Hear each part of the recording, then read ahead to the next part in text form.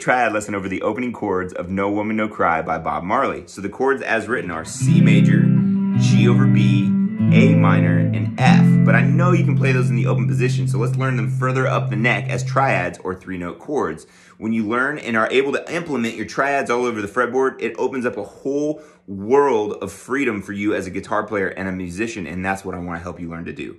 So we're going to do these all off the 4th, 3rd, and 2nd string. And so we're going to start with our C major, and it's a little walk down progression, and it's going to be off of the 10, 9, and 8, 4, 3, and 2 strings. Then we're going to walk down to G, and that's going to be in first inversion. That's going to be 9, 7, 8. That's your G. Then we're going to go down a whole step to our A minor and root, and that's going to be 7, 5, 5. And I'm barring the 5 and 5 on the B and the G string.